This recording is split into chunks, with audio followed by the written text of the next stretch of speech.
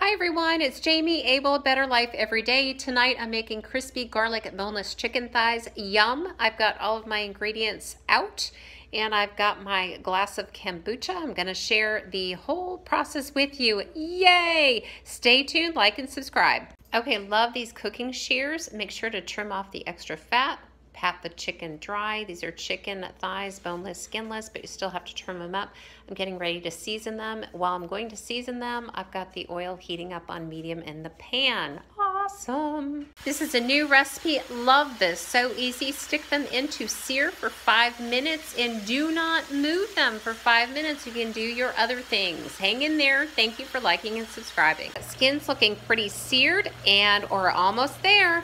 Here it is, the finished product. Oh, this is so good. Crispy garlic boneless chicken.